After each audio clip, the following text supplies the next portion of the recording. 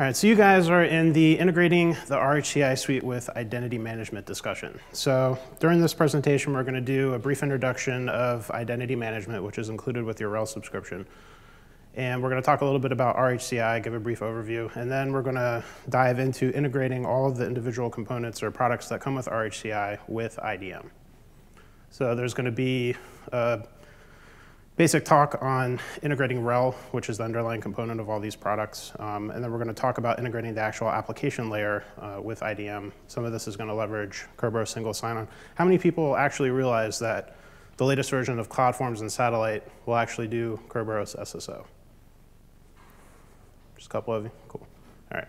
So this should be a good talk for you guys.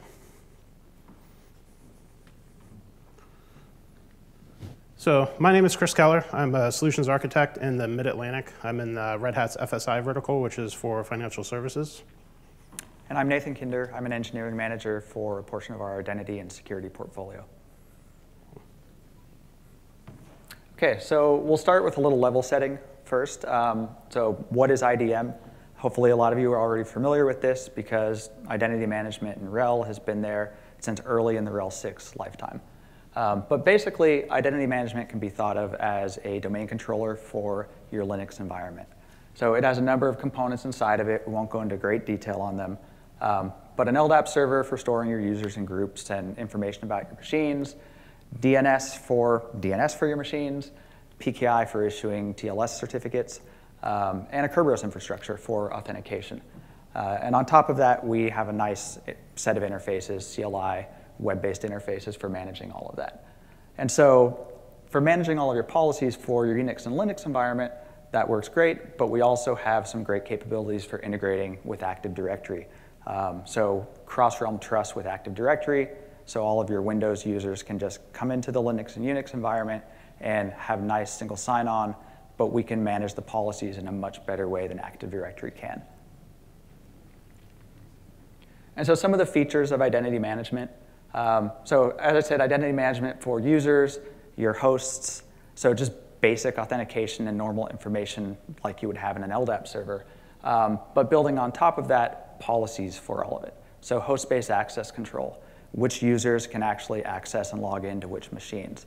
Centralized sudoers, so which of those users can do what commands on which machines, and centrally storing all of those and tying all your systems in so you just update it in one place and it takes effect everywhere.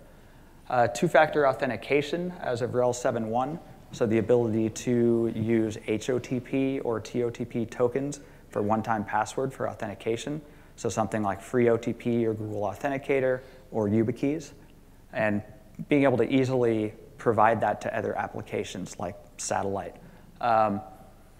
And other services that are integrated in there as well. So DNS, NTP, a lot of underlying things that Kerberos and PKI specifically really rely on are bundled in there, so it's easy for you to deploy it and have everything work solidly.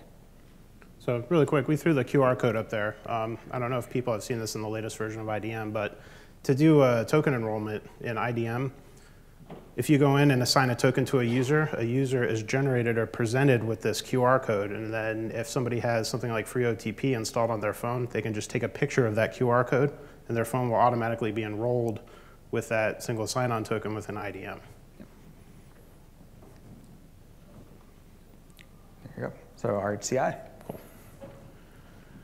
So RHCI is really a collection of Red Hat products. RHCI includes Red Hat Enterprise Virtualization, Red Hat CloudForms, Red Hat Satellite, and RHEL OSP, which is Red Hat Enterprise Linux OpenStack platform. So the theory behind this is you can leverage software like Rev to stand up traditional virtualization, vertically scaled traditional architectures on Rev. And then you have something like RHEL OSP to deploy more horizontally scalable workloads. You can leverage Satellite to do the automation and the provisioning of workloads on both of those systems. And then you have CloudForms over the top to orchestrate all this. So users can come into CloudForms and provision more of a traditional workload on Rev, or as you move forward in your development process and you want to deploy more horizontally scalable workloads, you have that on-ramp with OpenStack. So what are we actually integrating here? So like I said before, all these technologies are built on top of RHEL, so RHEL is going to be the focal point of the integration. And as we move forward, obviously we're going to be integrating all the application interfaces for these products with IDM. The Kerberos single sign-on is an example that I talked about before. We're also going to talk about some application-specific functionality like quotas, the ability for satellite to auto-enroll systems in IDM. And then we're also going to talk about how to manage the roles and groups that are part of these individual applications.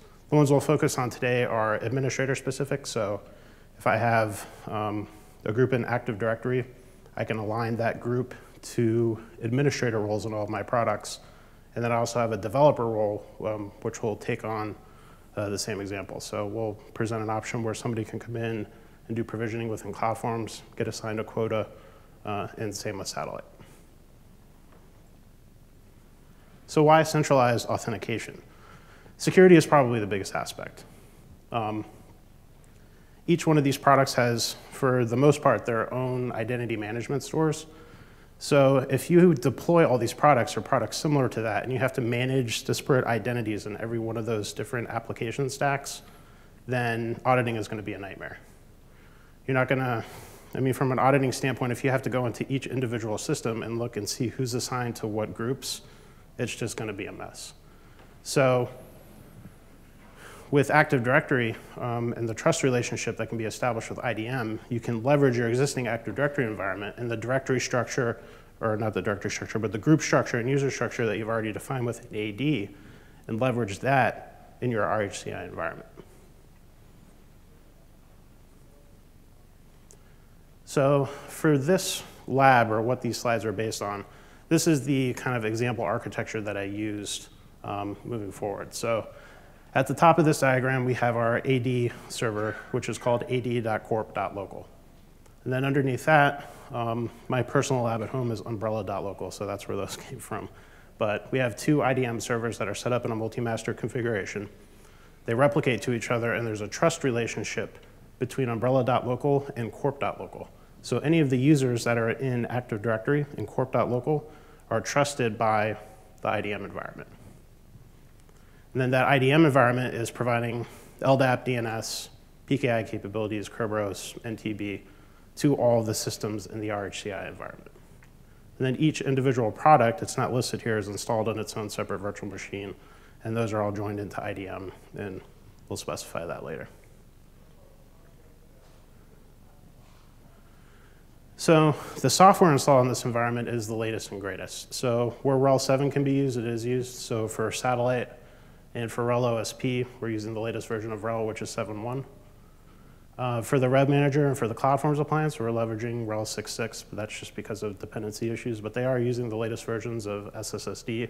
So all of the capabilities that we're going to talk about will work in both platforms. As I mentioned, this is all integrated with Active Directory, but that's done through IDM and the trust relationship. And as I alluded to earlier, we have a developers group and an RHCI administrators group that we're going to go through and map to the roles in those individual products. So integrating with Red Hat Satellite. So a satellite is composed of a bunch of smaller services. You have Pulp that does content management, Candlepin for subscription management, Puppet for configuration management, Foreman to handle provisioning, and then Catello to wrap it all together. So the two components that we're going to talk about integrating with IDM are Catello and Foreman. So the Foreman piece that Nathan's going to talk about is when you provision a system in satellite, we want that provision to also, or we want that system to also be provisioned within IDM. There's a lot of really cool reasons to do that that we'll talk about.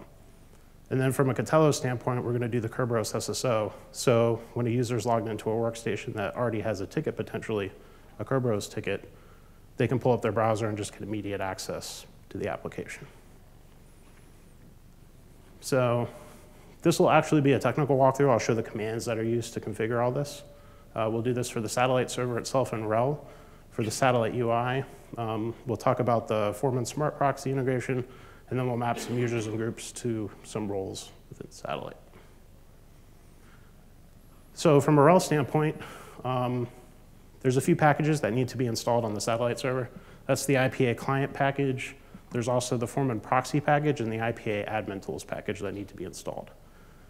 Since this system, or the lab environment, is hooked up and DNS is configured with service entries or serve records in the DNS, I can just run the IPA client install command and it'll reach out to DNS and auto-discover all the variables I need to configure my system to work with IDM. So there's other optional options that I can add, like the make home directory flag. So when a user logs in for the first time, home directory gets created, things like that. But out of the box, all they need to do is run IPA client install, hit yes, and the system will be joined to IDM. So to give you an example, after I run that command, I can immediately run SSH the user at my AD domain into Sputnik, which is my satellite 6 box, provide a password, then I'll just show the whoami command that I'm the user at corp.local, and I can do a klist, and that shows that I'm the default principal. And then from that point, I can SSH into any other system in the network without a password. And I actually have a short video that I'll walk through that shows that process. From a UI standpoint, we need Apache to have a service principal in IDM, so Apache can actually reach back to IDM to query user information. So I'll do a kinit admin. The admin is the admin user on the IDM server. And I'll go through and create a service entry for the HTTP or Apache service for Sputnik. And that will allow the Apache service on the satellite system to reach back to IDM and query information. So after I've done that, I can run the Catello installer command and specify the Foreman IPA authenticate equals true option, and that will tell Catello to reconfigure Apache to leverage all this information from IDM through Apache itself. So after I do this, at this point I should be able to log into Satellite, but when I log into Satellite, I get this permission denied screen, and that's because Satellite does it denied by default. So I need to go through and configure some groups and roles. So assigning groups and roles are pretty easy. I'm going to leverage the RHCI administrators group in IDM, which has a reference to an external group in Active Directory. So there's one member in that RHCI administrators group, and that's the member of the Active Directory group that I was talking about earlier. So fast forward a bit. So I'll go through. Under the name, I have RHCI administrators. I'm pointing that to an external auth source. So it's going to reach out to an external source, which is IDM in this case, to poll and see who is a member of that group when they log in. And when that's configured, instead of assigning them a specific role, I just assign them the administrator role. So anybody that's in that group when they log in is going to get admin access to Satellite. Yeah, the general idea with this, and it applies to the other components as well, is that you're going to control all of your authorization by group membership. So once you install Satellite and you set up your groups properly to reference external groups that might come from IDM or might come from Active Directory, when a user starts, you just put them in the right groups, they'll be authorized for everything they need to within Satellite or whatever other applications. So you don't have to go in and do user level role assignments within Satellite itself at that point. It's all centrally managed. So the product of all this work and all this configuration is this. I'm going to walk you guys through a short video. Cool. So this is a RHEL workstation that's joined to IDM. So I'm going to bring up my terminal real quick. I did a k-destroy earlier, but technically this service principal should exist already. But I am Smith at corp.local. So I'm going to do a kinit and get a Kerberos ticket. So if I do a klist, I see that my default principal is Smith at corp.local. And then at this point, since I have this Kerberos ticket, I should be able to log into any other system that's part of IDM. So this particular system is desktop.umbrella.local. It's joined to IDM. Chris at umbrella.local is a user that's within IDM, so I can get those attributes. And then Smith at corp.local is a user within Active Directory, and I can get those attributes too. So it's sourcing from two different places. So at this point, I can SSH in. So I'll take my user Smith at corp.local and actually SSH into our satellite system, and I shouldn't be prompted for a password. And this is true with any other system that's joined to IDM in this environment.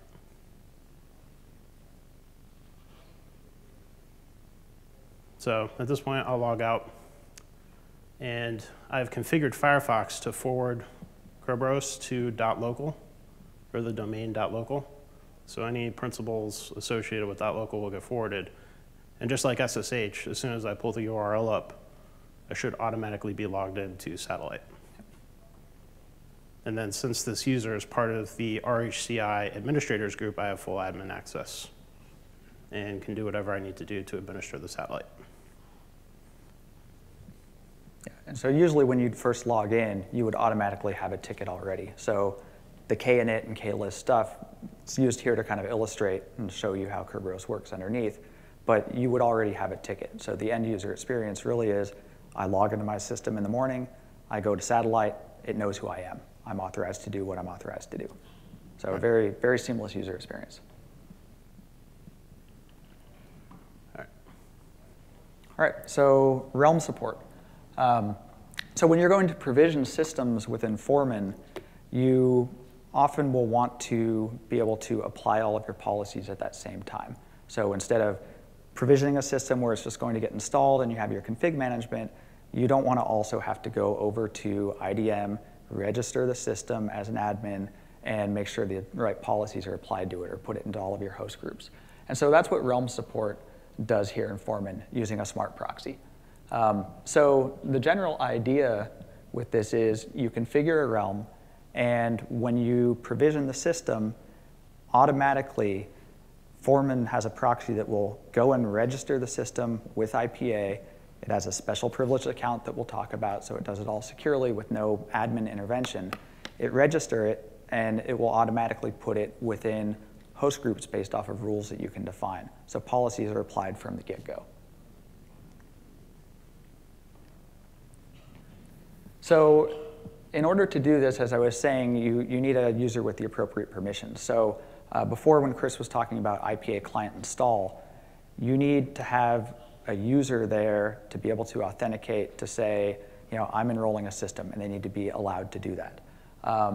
What we do here is there's this Foreman prepare realm command, and it establishes a user for your satellite instance, for Foreman, that is privileged just to join hosts. And it issues a key tab down onto that, so we can actually use Kerberos for the smart proxy to authenticate to IDM and do what it needs to do. So it's all wrapped up into one single command, basically, where we can have it set up IDM with this user and provision that account. And so once it sets that up, we can go and configure an actual realm in Keller. And so this is just where we're defining the realm name. So when we provision systems within a realm, it'll go through that proxy and register them to the IDM server we associate with it. So we run this Keller installer command. You can see that it actually passes key tabs, so it knows to use Kerberos to authenticate and do everything it needs to do. We'll talk about what it's doing behind the scenes here in the next slide, I believe. The key tab was created in the previous command for us, and then we restart the proxy service.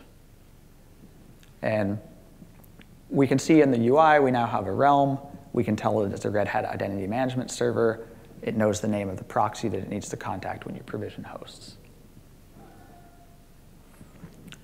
So a lot of the power is in being able to apply policies when you provision hosts. So it's great that it registers it with IDM, but if no policies are applied to it, it doesn't really buy you a lot.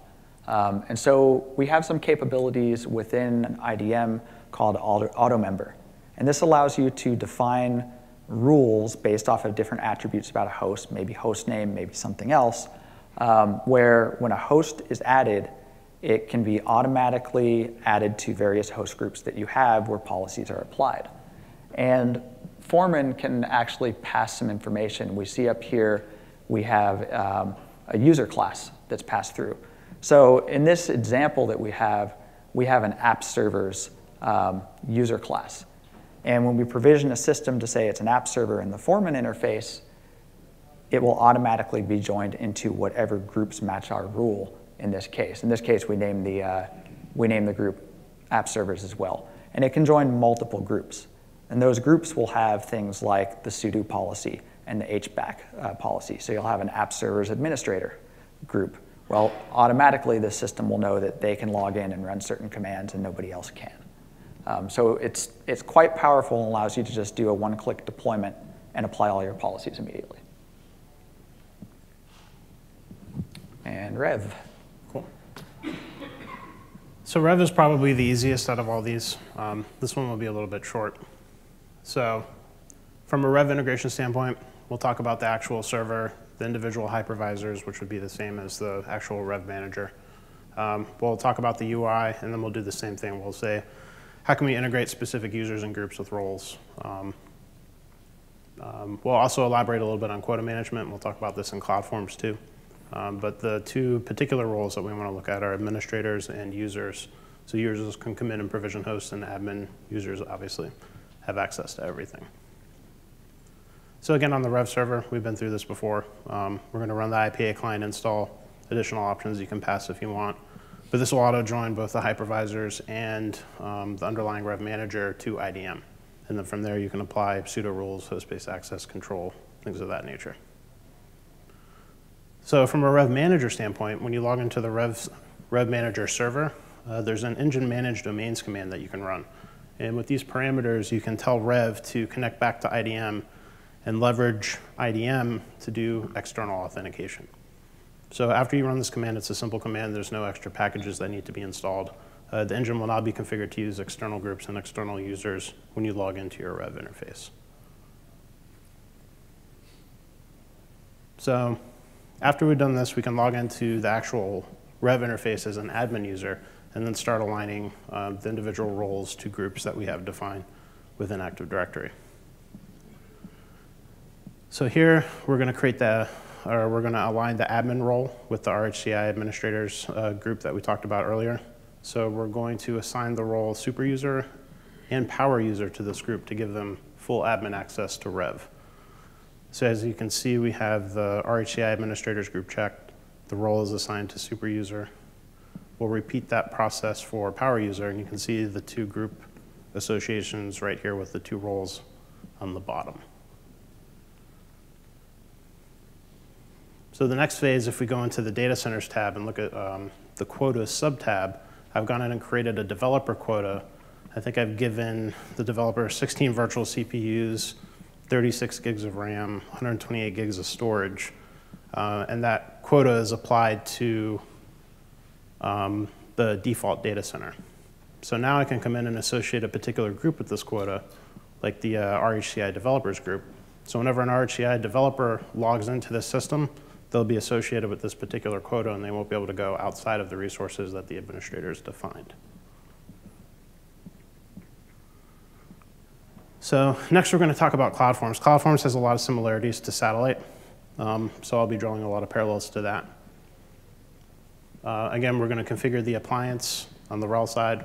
We'll configure the UI, and then we'll also configure quotas and align some users and groups to particular roles. So from an appliance standpoint, this used to be pretty difficult. I think in when we released 3.1 or 3.2, a lot of this became automated. I know there's a lot of manual configuration that needed to be done on the Apache side, but the appliance console CLI command, you can also access the GUI version of this if you SSH into the console as admin, will handle the configuration of the actual server pointing back to IDM, and we'll also reconfigure the CloudForms appliance and the UI to leverage Kerberos SSO as well. So after we run this command, we specify a bunch of parameters specific to IDM. What just happened? So in the background, appliance console CLI leveraged IPA client install to configure the RHEL system to point back to IDM. We configured SSSD and PAM. We did a bunch of Apache configuration changes. There's actually extra configuration files that are dropped in conf.d to support. You want to enumerate on that a little bit? Yeah, I mean, we'll talk about it more during the OpenStack part too, but we have multiple Apache modules which essentially allow CloudForms to not have to know how to deal with LDAP or deal with identity management directly, but to utilize the underlying RHEL platform and SSSD to do all of that heavy lifting for it. And this is a general model, so this is used in satellite as well. I have some diagrams when we get into OpenStack that'll show how that works and how you can apply it to your own applications too. But so a lot of configuration basically goes on of Apache there, so it knows how to talk to the system and how to get identity information. Cool. And then as an effect of that, we need to apply some SC Linux booleans. And specifically, we need to allow dbus to communicate with SSSD. So those booleans are adjusted in the IPA console CLI command. So after that command is run, the console or the appliance is pretty much ready for Kerberos SSO, and it's already integrated with IDM. There's a couple UI tweaks you have to make if we go into configuration, settings, and then click on our default EVM server. For the mode, we have to set that to external. So that's going to rely on Apache to do all the authentication. And then certain attributes will be passed down that Kerberos will use to do the authorization and things like that.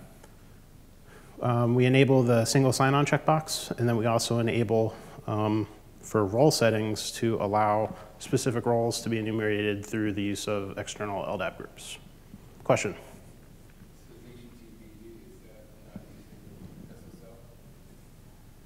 That's so. Yeah, it's HTTPD as in the Apache HTTPD daemon, not HTTP versus HTTPS as a protocol. So, yeah, it's basically saying let the web server authenticate and get all of the information. I'm not doing authentication. The web server that's running me will tell me who the user is and handle it for me. Oh, yeah, go ahead. So in our particular configuration, we have a whole bunch of different ones. It's all split out, DB, UI, workers, the whole kind of thing. We have to have this particular configuration across the board in all of them, or is this just something for the UI that we interacting with that can help? So the question is, if you have multiple CloudForm servers performing different roles, do you need to enable this setting on all of the CloudForm servers? I think typically you designate one server to use as the UI. If you enable this setting on one, I don't believe it fans out to the others. If you were going to leverage the UI on all the individual appliances, you would have to go make this, I believe you have to go make this configuration. Right. Yep. Sir. It's a two-way trust with AD, but in effect, it's only one way because nothing from the Linux environment is actually allowed to do anything on the AD environment.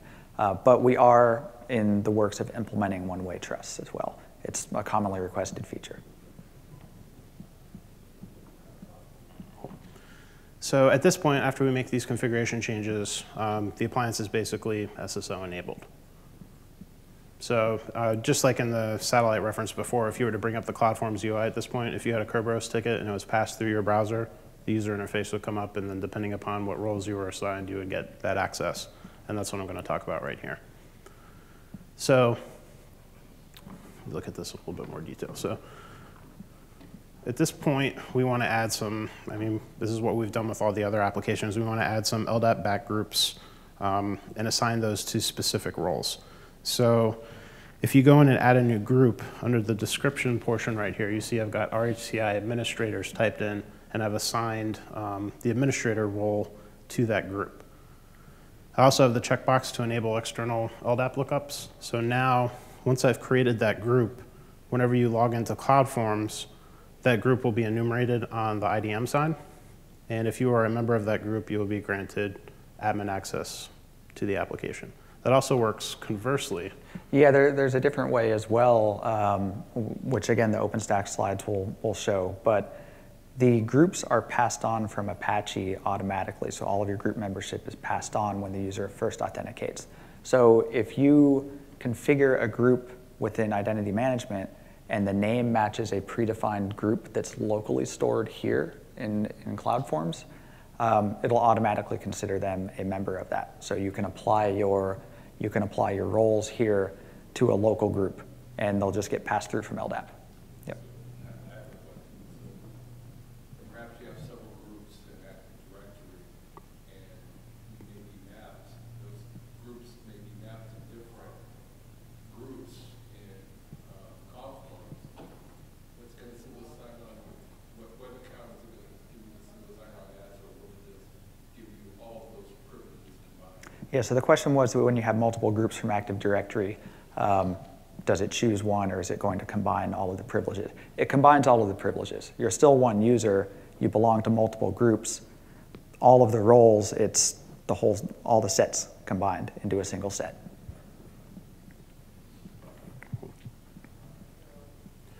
And then the next piece I want to talk about is quota management. So now that CloudForms is integrated, can pull Active Directory groups or IDM groups, we can leverage those groups to assign quota to specific groups to limit resources within the application. So the way that is done in CloudForms is through the use of tagging. So CloudForms has this notion of tagging where users, objects within CloudForms such as computers, resources, storage, basically anything within the appliance can be applied to a tag.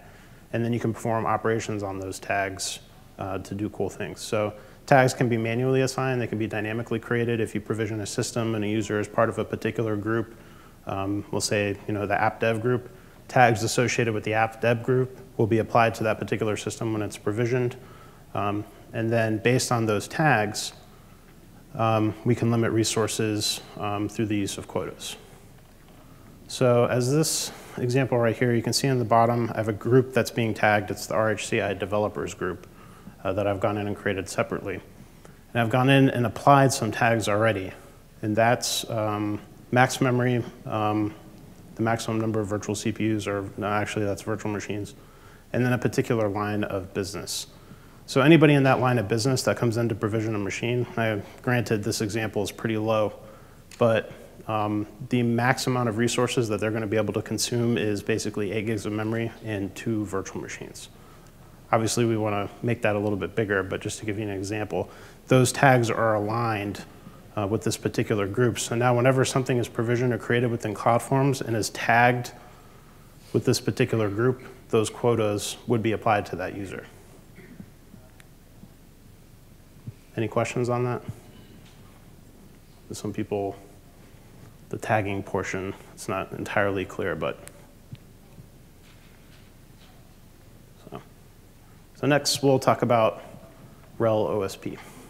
Yep. So with OpenStack, we'll dive into a few things of how some of these underneath pieces work, which apply to the other pieces of RHCI that we discussed. So for a little background, within OpenStack, the authentication and authorization is all handled by Keystone, or the identity service of OpenStack.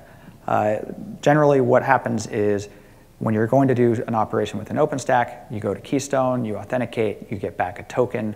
That token is used elsewhere within OpenStack. So to talk to Nova Compute to create instances, for example. So Keystone has a lot of different capabilities. It has its own local user database, like many things do, as Chris was mentioning. It has the ability to talk to an LDAP server as a backend, which has been there for a good number of releases now. And there are some newer capabilities that have been added recently where we can use sort of external providers, and we'll discuss how those work. In general, though, Keystone's best suited for just dealing with authorization, so saying what the roles are within OpenStack and what those roles can do in policy.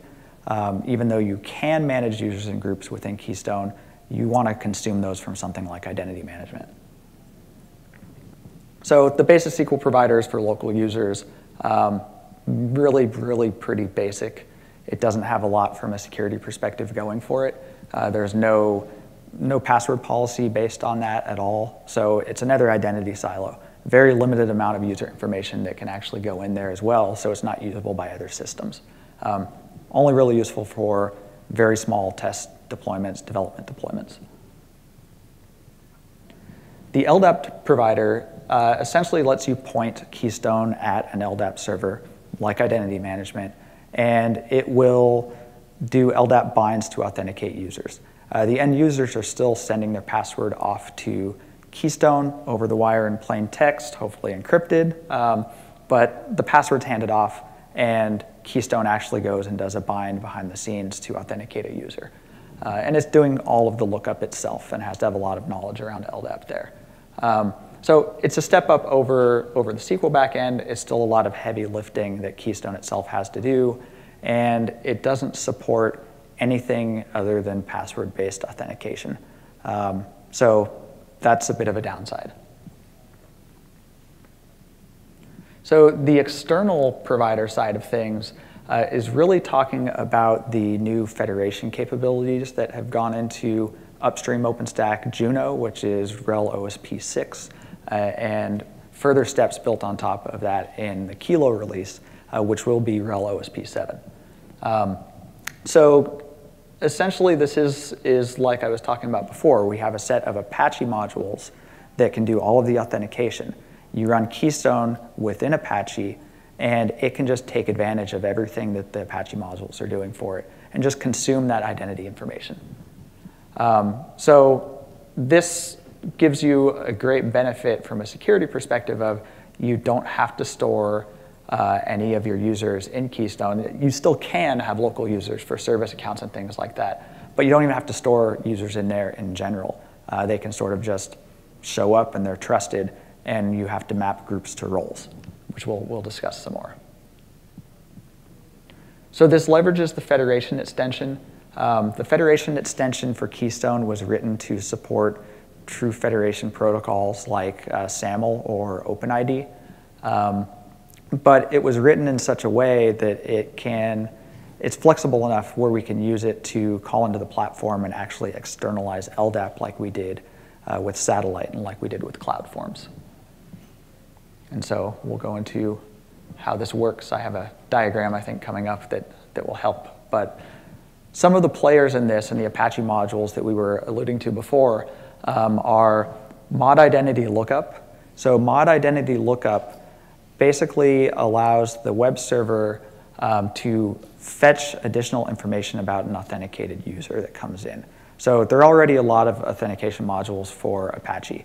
You might have modauth curb to do Kerberos, for example, or mod SSL and mod NSS for doing client certificates.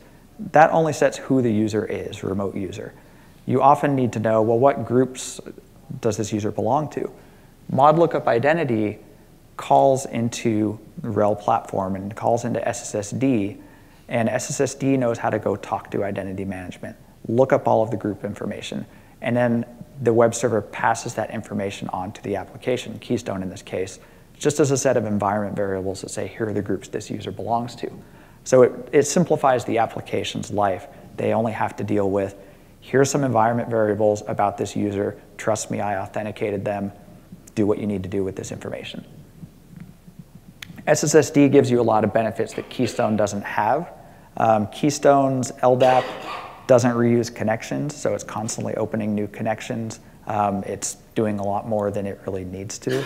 So from a scalability perspective, leveraging SSSD has connection reuse, deals with caching of results, so you get a lot more security benefits out of it. SSSD also knows more about how to talk to different LDAP implementations, how to talk to identity management, how to talk to Active Directory, and deal with all of the schema mess there. So you don't have to put all of that complex logic into Keystone and its configuration, which is a source of frustration for many people that are setting up OpenStack. It's typically something people get wrong in the config.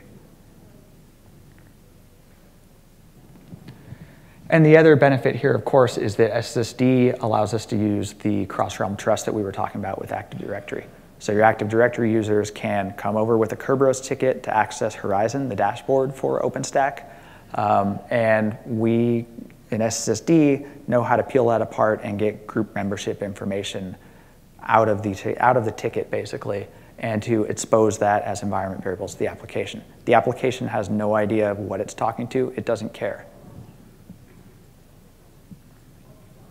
And so here's a diagram. This is specific to Keystone, but really you could replace Keystone with Satellite or CloudForms or even any of your own applications as well, and this shows how it works. So a user comes into the web server, you have an authentication module like modauth curb, it handles all of the Kerberos authentication if the user has their ticket, and it sets the remote user environment variable. But before actually calling the backend application, in this case Keystone's a WSGI application, before it actually gets invoked, after an authentication module is triggered, mod lookup identity is triggered, and it knows who the authenticated user is from the authentication module. It's able to call into SSSD, It can talk to IDM, which may be leveraging a trust in this case, gets all of that other information. In this diagram, I just show remote groups, but you can pass any other information that might be in the LDAP server there. So you need the email address for notifications for something. That can be passed through as well. In this case with OpenStack, we're largely worried about the groups because we do role assignment with an OpenStack based off of group membership. All of that just gets passed through to Keystone, and Keystone can then look in its assignment backend, find the role assignment, and issue a Keystone token that has the contents that allow you to do whatever they're authorized to do. And so this approach is possible with Horizon now as well as of Kilo, and so it will be in OSP 7. I don't have a diagram of that here, but the general way that this works for Horizon is that the user accesses Horizon. It tells them, go to Keystone and get a token. This whole flow happens here, and a Keystone token is presented back to Horizon. This is all behind the scenes from the user. And the user then gets authenticated into the dashboard. And so it could be Kerberos, it could be SAML, it could be X509. With IDM, Kerberos, it works exactly the same as what Chris was showing you earlier with Satellite. Same experience. You go to Horizon, you get logged in.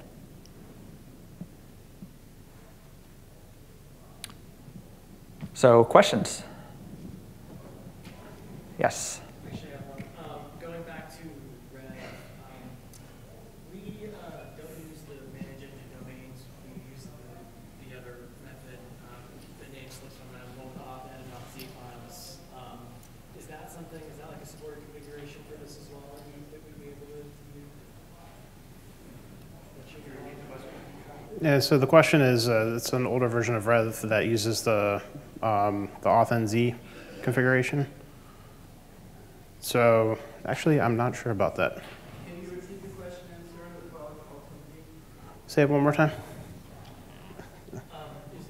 Instead of manage engine domain, you can use the auth and .z files method for Right. So instead of the manage domains, can you use the authn and authz configuration in previous versions of Rev to do the IDM integration?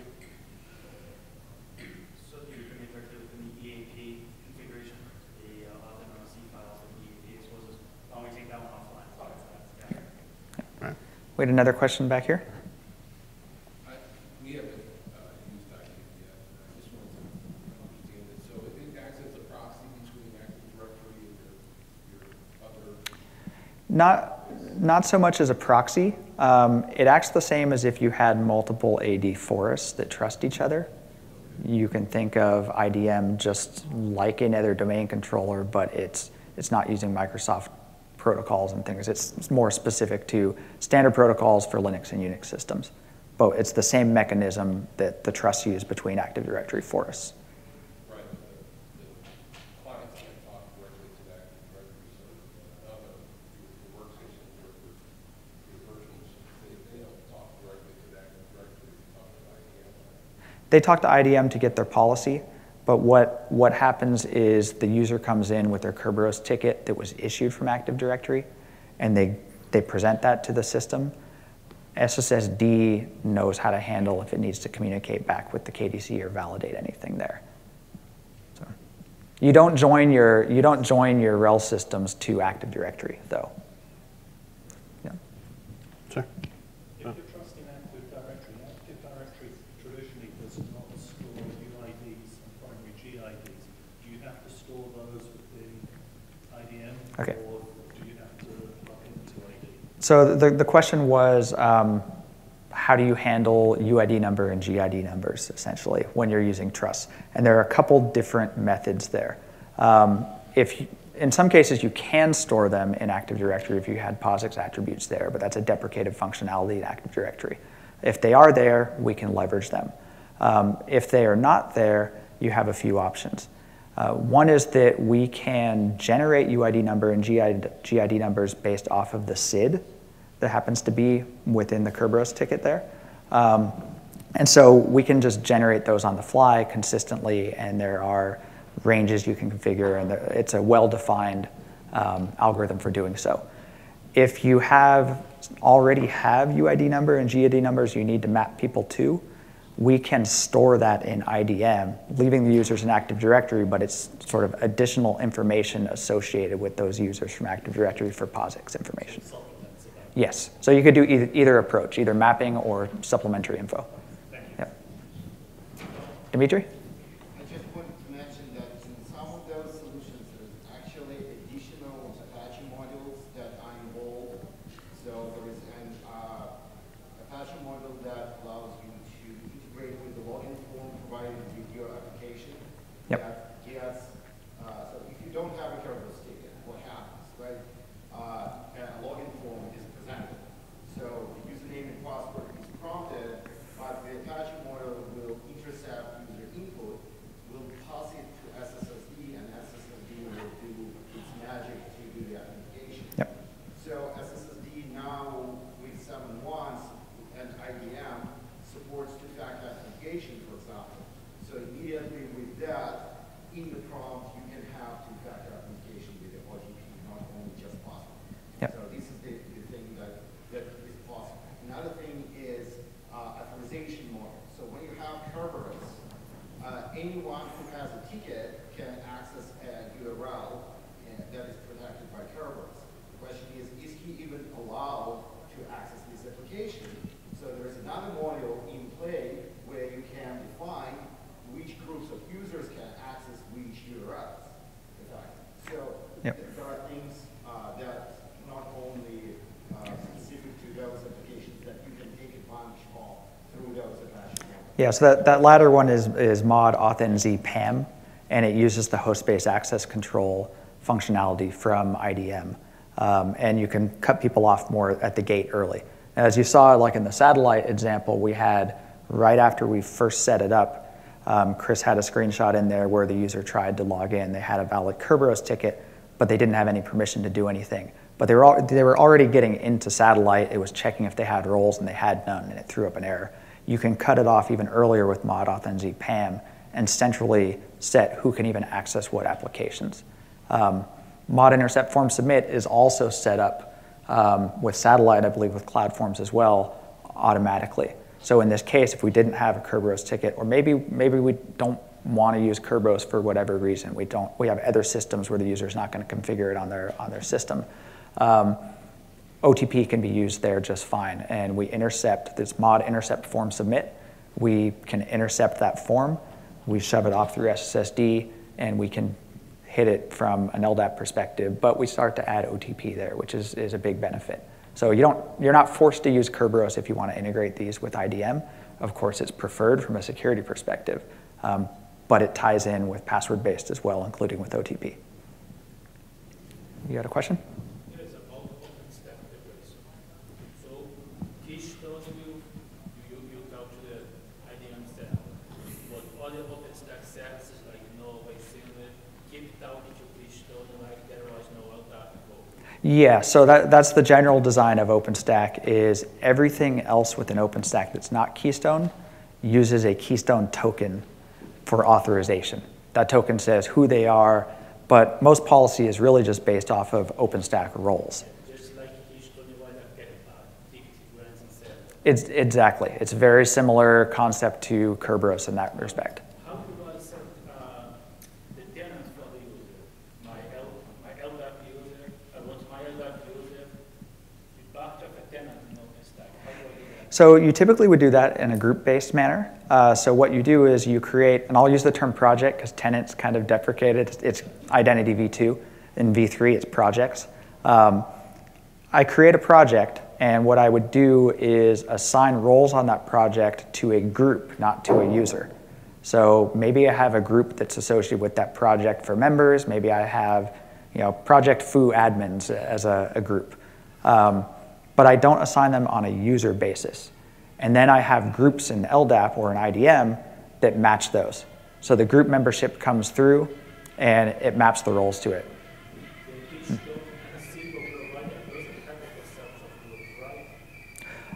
So the question was if Keystone has a concept of groups. And Keystone does have a concept of groups, but it's only in the Identity v3 API. It didn't exist in v2. So if you run the Keystone CLI, you won't see anything with groups. If you run the OpenStack common client that's in the Python OpenStack client package, and you use identity v3 as a URL and version, you'll see that you can do group-based things. Yeah. And if you... Those groups become LDAP groups. Yes. Yeah, they get mapped through with that remote groups approach. And an important point there, too, is management of groups is in the v3 API. So if you're going to do role assignment based on group, you have to use v3 for that. But users can still come in on the v2 API after the fact, and groups are looked up internally, regardless of API version. Okay, so what that OpenStack says, don't need to update it with API. Correct. Yep. Any other questions? One here? You made a comment earlier on about pseudo integration. Yes. Historically, there's problems with pseudo for if something is defined in pseudo but it doesn't have the access. Do you do anything to either ensure it does have the access or flag up that you have mismatched access? So are you talking about auditing for denied commands?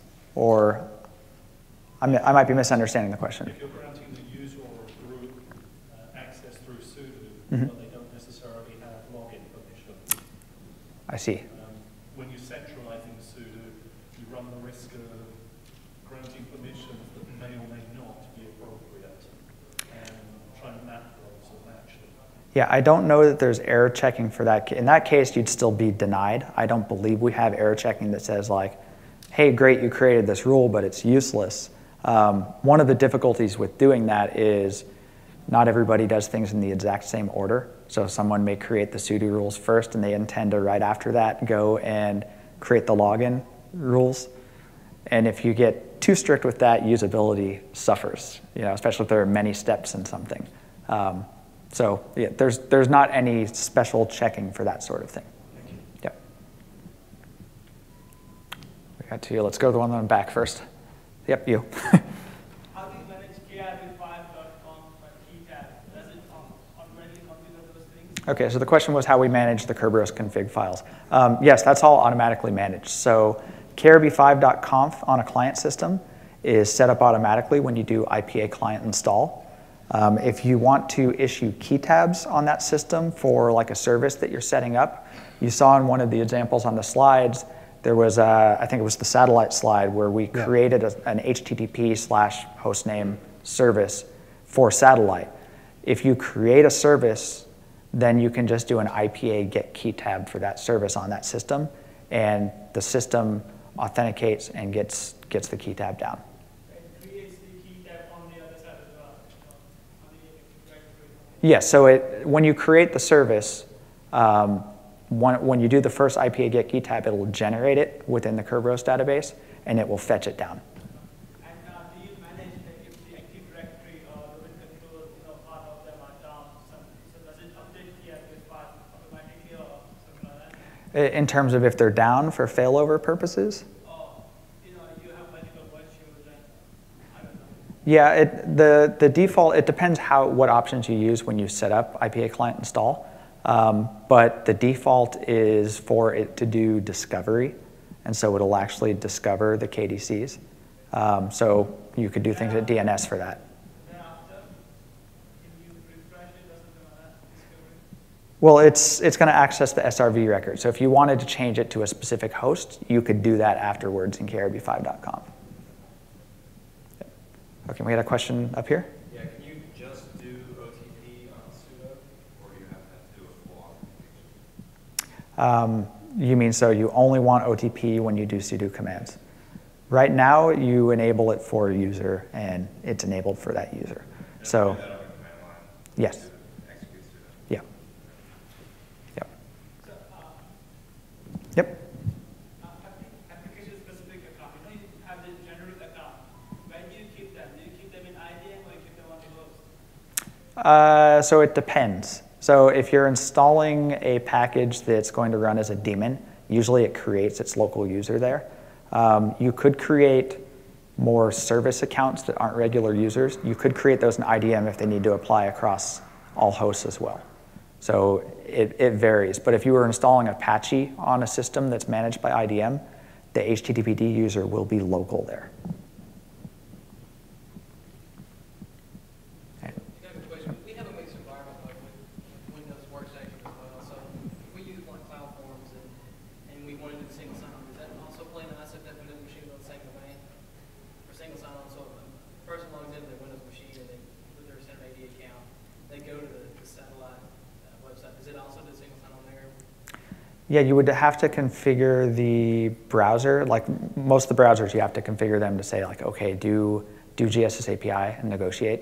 But you can do that from there as well. So I don't think we have it from a browser on Windows, but in the identity management booth that we have on the expo floor, we have an example of using like PuTTY on a Windows system to SSH into a Linux box, into a RHEL box. Yeah, and so it gets the Kerberos ticket from AD and uses it that way. So, yep. How do you manage on the Windows side? Because we've tried this in our environment. And how are you managing the mapping, realm mapping, and domain names?